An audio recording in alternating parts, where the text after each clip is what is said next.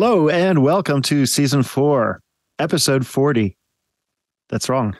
Is that right? Shit. Sorry. Edit. It says at the top episode 40, right? I don't know if that's right. Let me look. It is right. I'm an idiot. All right. I'm going to start again. All right. Matt, Eric, help. Just leave it in. Just leave it in. Don't leave that in. Keep rolling. All right, here we go. The show must go on. Hello and welcome to season 4, episode 40 of Undermine, brought to you by Osiris Media. I guess this is the episode where we're over the hill. 40. Oh, to be young again. Oh, to be 1.0 again. I'm Tom Marshall, your host, your guide, your time-traveling show Sherpa, as we revisit and relive Phish's famous Fall 97 tour. That's the tour where Phish destroyed America. And we are diving into each show of that tour on the actual 25th anniversary of when it was played. So that is what we've been up to. Thank you for asking. And joining me on this journey is my frequent co-host, New York Times bestselling author and one-time roller coaster engineer, Benji Eisen. Hi, Tom. Hey, you talk about it all the time, Benji. Were you really a roller coaster engineer? No, that was actually my first dream job until I found out that the math required was quite plentiful. So I settled for co-host on Undermine instead, where I get to say things like this. If you've been enjoying talking our Phish talk with us, then please consider joining Osiris Premium so that we can blaze onwards. You'll get bonus episodes of Undermine and HF Pod, ad-free episodes, access to the Under the Scales archives, meet and greets, AMAs, and even a chance to guest on one of our shows. So check out osirispod.com/premium, or to make it easy, just click on the link in the show notes. Talking of show notes, here is the notes on this show. See what I did there? It is now December 5th, 2022, sure, but also 1997, according to our DeLorean clock. That means that we are in Cleveland, Ohio. So as bassist Derek Smalls would say, hello, Cleveland.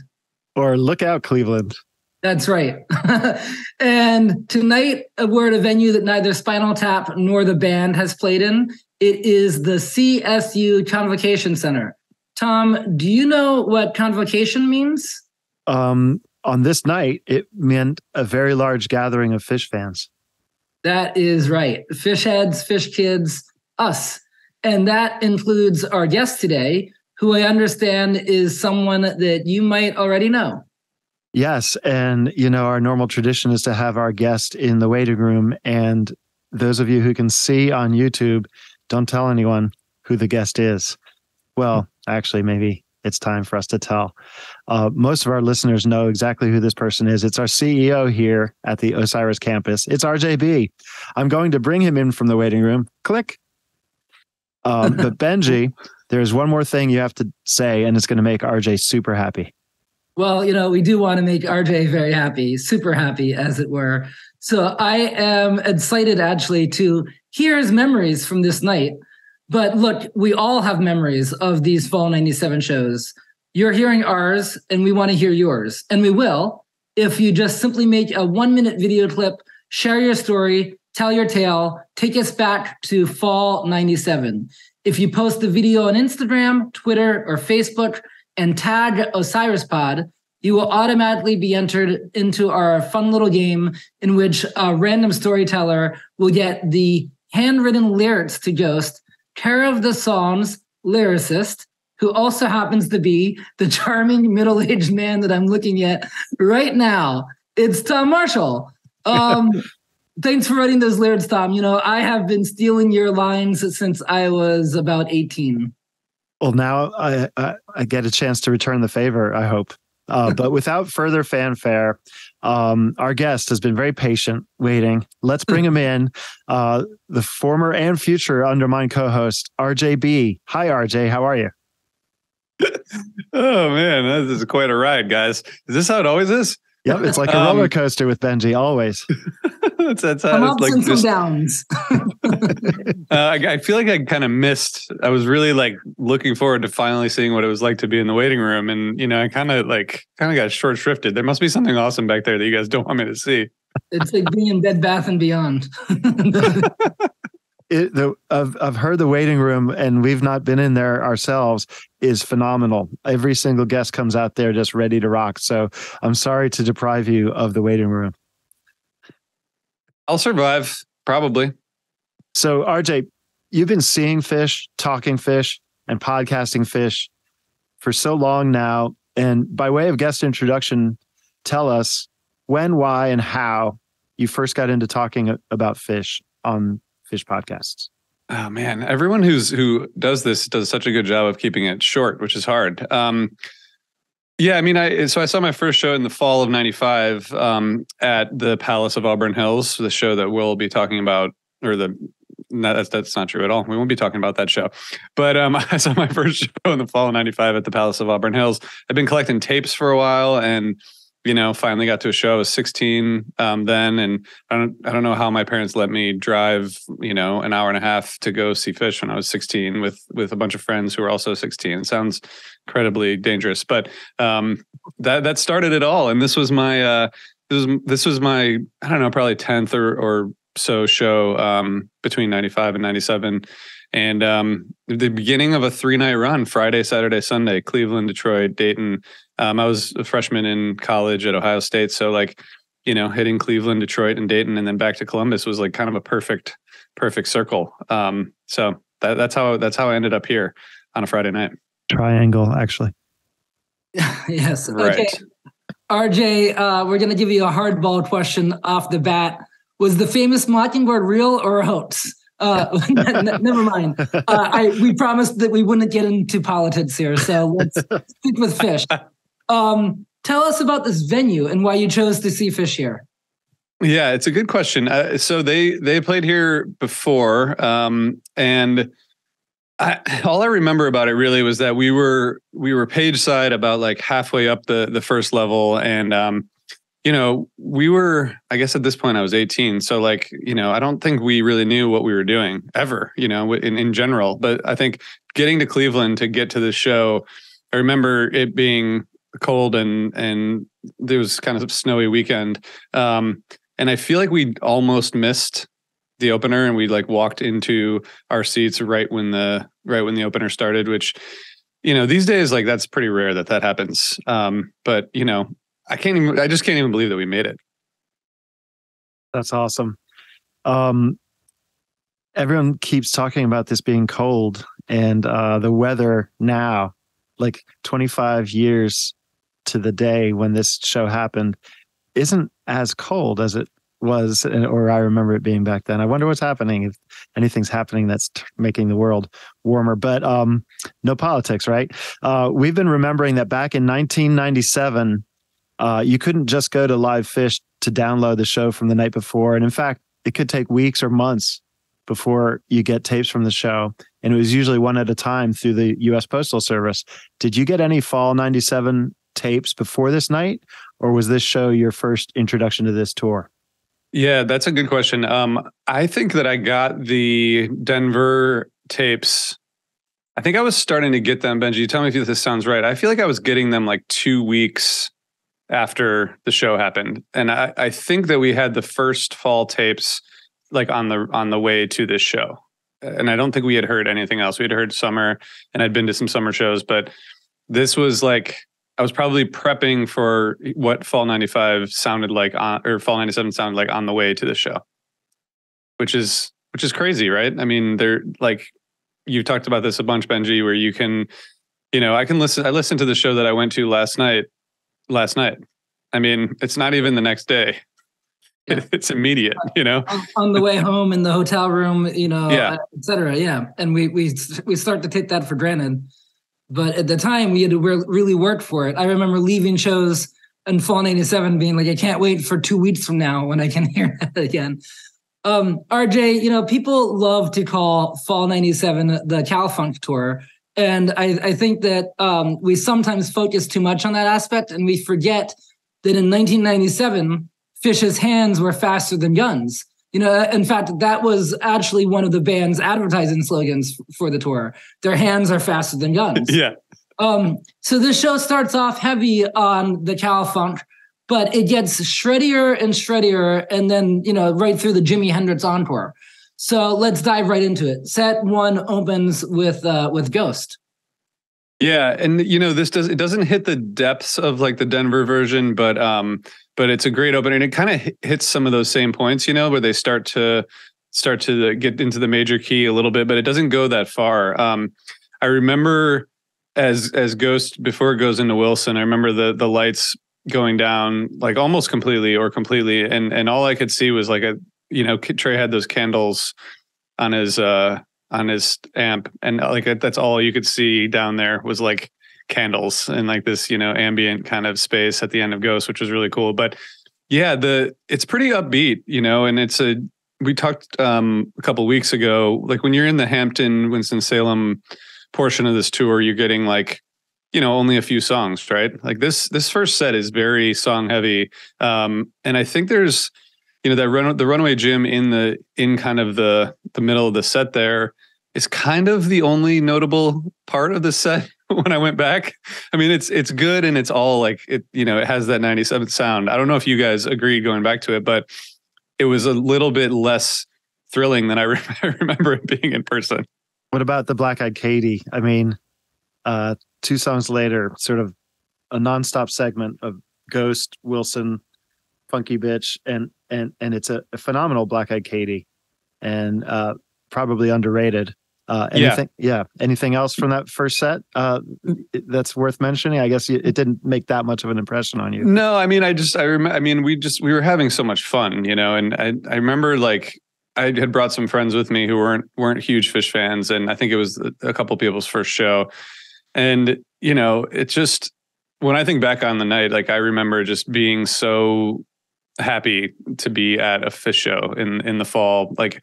And part of it, and I was going to ask you guys about this because it was a sort of coming of age time for me, and I was a freshman in college, and I was out on my own for the first time, and that overlapping with these shows, these handful of shows, 5 or 6 shows that I saw this tour, it's hard to separate that from like this feeling of freedom as an individual. But you guys were both in different. Neither of you were freshmen in college at that time. Like Benji, is this a coming of age tour for you, or is it just a really good tour that is part of a longer journey? Well, RJ, it's interesting because my experience is kind of tied into what you're talking about, because that to me was December 95, which is one of my all-time favorite months of Phish, and is so remarkably different than this tour. That was when I was doing the finals, and for 97, I had just graduated. I was trying to figure out what I was actually, what? I hadn't fully graduated. I put my college career on hold, and I was trying to figure out what I wanted to do. And in between figuring it out, I knew I wanted to be on Phish tour, or see Phish as often as I could. I saw them 9 times on this tour in between figuring out what I wanted to do with my life. And, Phish was hugely influential in that, and that you'd go to these shows and you would feel this sort of endless possibility. And I think that's the freedom that you're talking about. I felt the same kind of freedom. Like Phish, in back in those days, I honestly had 2 lives. I had the now father of 2, I guess a 1 and a 4-year-old in 97, late 97. And a work, a career. My wife at the time, who's now a huge Phish head, wasn't a Phish head, but probably not because she didn't want to be, probably just because she was a mom of young kids, and I was the one that was working by going to Phish tour, and that was like my freedom. So any chance I got, I would go on tour, and I honestly wasn't really thinking, now I'm on fall 97 tour. I was just like, now I'm on the bus again. That's awesome. Fellas, it's time for us to ring the bell. Of course, there is no bell. What do you want to bet that we would have? RJ, maybe for the next season 5, maybe we can afford to put in the budget for a bell right here. The bell would mean that it's set break. So we will be back in exactly 15 seconds. Have you ever wondered what it would feel like if your investments reflected what matters most to you? At Green Future Wealth Management, the advisors specialize in helping clients manifest their values in their financial lives. Green Future Wealth Management was founded by certified financial planner practitioner and longtime fan Nick Cantrell, named by Forbes as one of the top next-gen wealth advisors in the country. Whether you are just getting started or have complex investing and financial planning needs, visit them on the web at greenfuturewealth.com. You can sign up for the email list or take the Investing Values quiz. When you feel ready, schedule a free virtual consultation. In appreciation for the amazing Phish community and the incredible work being done by fans across the country, Green Future Wealth Management will be donating 10% of asset management proceeds from new Osiris listener clients to Fans for Racial Equity. Just be sure to mention Osiris when booking your appointment. Create your green future. Securities offered through Cambridge Investment Research, Inc., member FINRA/SIPC. Advisory services offered through Cambridge Investment Research Advisors, Inc. Cambridge and Green Future Wealth are not affiliated.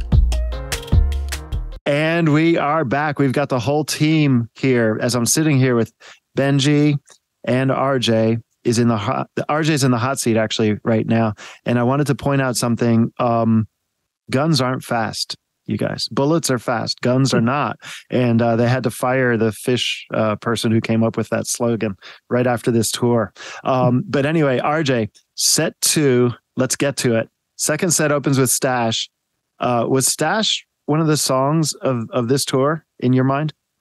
Yeah, I think so. I think because it got out there, you know, and it was one of the songs of the tour that I guess bucked the trend of the cow funk. You know, it kind of like it was like the counterpoint to the funk. Like it made, you know, this is like a classic tension release. I mean, this whole thing is just amazing, and I don't know how many times I've said this season about these Fall 97 shows, but that's one of the most notable things to me is like that this really does kind of like, it's almost more about these like intense jams than it is about the funk when you go back to it. And this Stash is a great example of it. Yeah, I agree. Looking back and re-listening to this tour, it's the shreddy songs too, in which, you know, we put the cow funk label, the groove label on the tour, but then you go back and that was just one element of it. You know, they had all the other Phish elements a part of it. And of course, fans were freaking out on, I mean, fans are always freaking out, but they were freaking out on the 2021 summer tour, the beginning of Phish 4.0, because on any given night, there's this idea and this, expectation almost that any given song could get the extended type 2 treatment and be, go long. But that was also the case all these years earlier in 1997. There was, the AC/DC band from Hampton, of course, the famous Runaway Jim from Worcester. And then this Julius, it doesn't quite have the same notoriety, but it does go type 2 and goes out there. So tell us about it. Oh man, I don't even know where to start really. It's interesting that the Julius, like the lyrics and the song part, you get what you typically get, which is like Fishman yelling and kind of like, keeping the jam going. And then it just kind of, it takes off and there doesn't seem to be any slowing down or like, what we're used to now, especially with songs that don't get jammed out that much. When they do, it's like, there's like a slow down thing. And then it's like, and then it kind of takes off again, or they like decide to take it in a direction. This just feels like it's just straightforward. I mean, 17 minutes is quite a long time. And I didn't even like really remember that it went into like, there's some funky aspects, but there's also just like, it's like truly exploratory. That's what it feels like to me. Like it doesn't follow a specific path. It's like they're going in and out of a bunch of different styles. And it's pretty amazing. Just given the tour that like Julius is a song that just ended up being jammed out a couple times. I don't know. It kind of blew me away listening to it today. I know what you mean about that. Like that slow down point is kind of like the part where they're all looking at each other and listening, like, where's this going to go? They're kind of like the audience at that moment. They're kind of listening, hoping a thread becomes something different, becomes something amazing. And it often does, especially in 1997. It sure did. Julius, in this case, unfinished. Slave was unfinished. Did it feel like the ripcord was being pulled, or was it just that the band was shredding so hard they were flowing from one place to another? No, it was there. It was just one long piece of improv. I mean, the Slave being like one of the only versions I can think of that goes in this dark direction. I mean, I don't know, Benji, like if others come to mind, it's the only one that I can think of where it really like now they do that with Hood sometimes, but more like intentionally take it, and then bring it back up. But this is just like it. I mean, I don't know. Like this feels like a totally unique version of the song, and I'm not sure that it's appropriate to do with "Slave to the Traffic Light." What do you think? I mean, I see what you're saying. I think it was, they were very much caught up in the moment, and which is a good thing and what we want. So RJ, I have a question for you that is a question we've been asking a lot, but first it occurs to me that a question that we've never asked, that I don't think has ever been asked, and that's for Tom. Tom, going back to this Julius to me is, I remember when I first heard it was the day that Hoist came out, and I remember going into my dorm room and putting it on with my friends, and it is one of those songs that Phish does this really well with like Maze, for instance, where the lyrics and the music seem very much matched up. Do you remember, did Julius, when you went to Trey with the lyrics, did the lyrics come first, or was it matched to the music? So I remember, like, all of a sudden it popped into my head, this incident. So this one was completely written without me. So one of those where I gave him lyrics, and with Trey, you never know, will those be turned into garbage? Will it be, will it rapping Phish or something, or instead will it be lyrics, or will he post it up on his dorm room door for months like McGrupp? You never know when you send Trey lyrics if they'll ever even become a song. But this one, when I heard about it next, he had kind of come up with this amazing song, but it was strange because he called me and left me a message, and I'm kind of glad I didn't answer, because he had this choir there of they were black people, and he was asking specifically if the word brother was referring to, like, the guy was like, I'm not sure if we want to sing When You Lay It on a Brother. And I don't know how I would have answered that to that guy at that moment, because it was sort of one of those things, just, I just sent it and forgot it.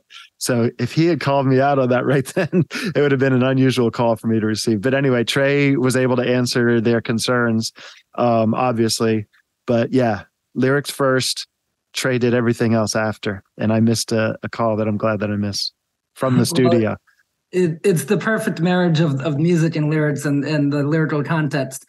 Yeah, and Benji, I just want to say one more thing about the Julius. Just I'd said, like, there's a lot of different things happening, and I will say that the first 12 minutes or so is just a straight ahead blues jam, and they were just like, they didn't really back off of that theme at all for a long time. And I guess that's maybe what we would be used to at this point, is the 10 to 11 minute really rocking Julius. And then there's just this extra 5 or 6 minutes, which is just wild, that goes into this, 17-minute Slave, which is just crazy. But Benji, are you okay with them messing with Slave? I am okay with them messing with Slave, because I think that nothing is sacred, and I think it doesn't mean that it's going to be my favorite Slave, or that I'm going to think that it was a good idea. But I'm okay with them messing with it. Are you okay with them messing with Lawn Boy, Benji? As a matter of fact, Tom, this is still Lawn Boy. Well, It's sort of like Hood. I feel the same way about like the ones where they go into like the minor key and like kind of, you know, I like the Hood's just like very, it's a serene and peaceful Don't moment. mess with my bliss, dudes. Well, Yeah, yes, exactly. see, the Hood is the one where I would say that I do. In fall '95, there was a short-lived trend of them not finishing Hoods, where there was this "no, you can feel good about Hood" part. And I remember, of course, Phish fans on the internet coming up with every conspiracy theory for every little thing they do, said maybe the band doesn't feel good about this tour. Maybe this is them giving us a message. You know, it didn't feel like that to me. It just felt like they were experimenting by leaving the end off. And to me, that always left me feeling a little incomplete. And so I remember in Worcester, 12/5/95, there was a moment, it's one of my favorite moments of Phish ever, because it sounds like they're not going to finish Hood. And I remember people around me being nervous, like they're not going to finish it, are they? Because, you know, we had heard about it on this tour. They weren't finishing it. And then Tension is high. Tension is high. And all of a sudden, Trey looks up and you can see kind of the light bulb go off in his head. And he like does like this. And with one little sweeping movement of his guitar pick as he kind of scrapes the strings, the whole band just kind of slams back into it. And Kuroda lights up the stage again, and you can feel good. Yeah, and they just go right back. It sounded like a plane landing, and like they weren't going to finish it. And then all of a sudden, going back into it was the ultimate tension and release for me. Amazing, because if they don't tell you that you can feel good about Hood, then you can't feel good about Hood. That's right. And obviously, you have to read a message into it that maybe they're not feeling good. You know? Yeah, right, exactly. Tom, oh, sorry, Benji. I just want to ask another question of Tom. Tom, the stash between Stash and Julius was bouncing around the room. I just want to know, like, you and Trey have written a bunch of songs just even in the past few years, and I know that Bouncing is or has been kind of at the top of your list of all the songs that you guys have written. And I was thinking about it today because I think it's a good, very short, you know, kind of landing after the Stash and before the Julius, and it's a really nice version. How do you feel about that song now? Like, is it still at the very top?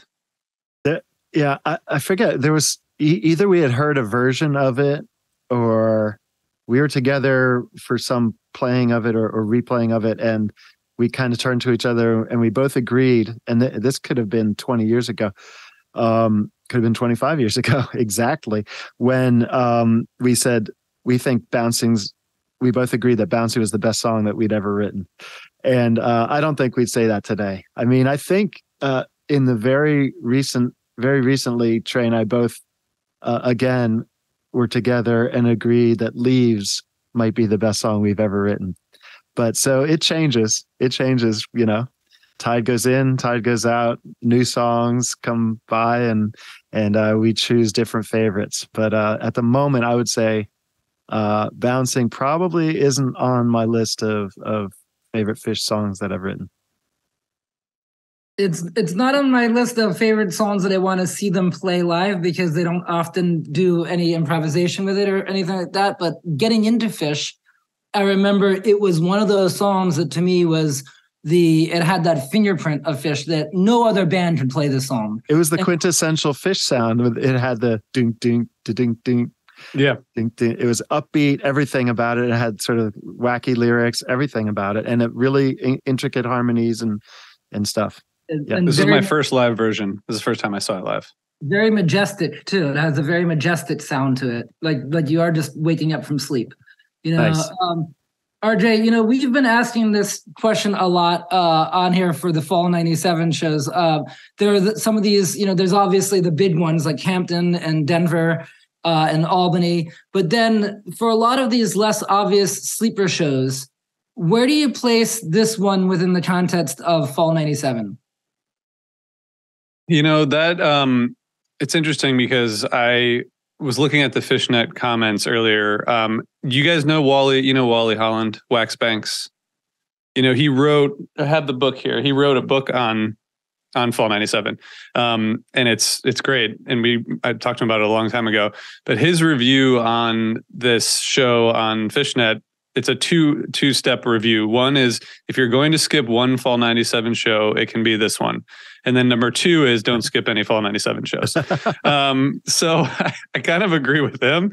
Like this, I feel like the replay value is really like the Runaway Jim in the first set, the Julius, the Stash is really fun. And then this kind of strange Slave, and the rest of it is fine, but feels a little bit disjointed going back to it, like it felt like there was a little bit of ups and downs in terms of the flow and kind of the execution, which I think is pretty rare in this tour. So I would put it like toward the bottom tier probably. And you may have just answered this, although conspiracy theories aside and the slightly disturbing Slave to the Traffic Light aside, close your eyes and think of this night. Does anything else come to mind? It could even be a story or something. Like you said, you were a college student getting your freedom. Yeah. I have no idea how we got home from Cleveland to Toledo, but I think that we got home that night. It's a 2-hour drive. I have no recollection of it whatsoever. And I hope I wasn't driving. I don't think it's because I was on anything, or I think I have no recollection of, a car full of 18-year-olds driving 2 hours on the turnpike at whatever it was, midnight. And I'm just very thankful that everyone's still alive. What, 25 years later, you don't remember driving home? I know. Right. I mean, I can barely remember what happened yesterday, but how do you not remember that? Well, I think that's going to do it for us today. Benji, any other questions for our guest? What's the original cast of Leave It to Beaver? But other than that, no, I think we're good. Wow. All right. Well, that's going to have to do it for us today. And if you're watching on YouTube, you're looking at the face of Undermine. And thanks to my fellow co-hosts and house guests, RJB and Benji Eisen. Thanks to the Osiris team that we have behind us, especially Eric Limarenko and Matt Dwyer. And thank you for listening. By the way, if you need tickets for anything coming up, like say Phish's New Year's Eve run, then I'd encourage you to check out Cash or Trade, the world's only social network where fans buy, sell, and trade tickets at face value.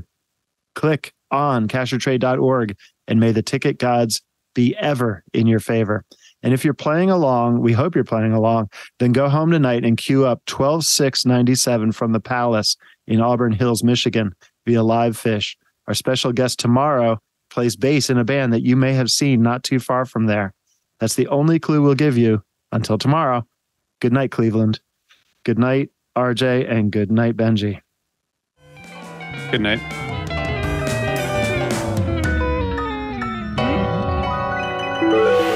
Osiris.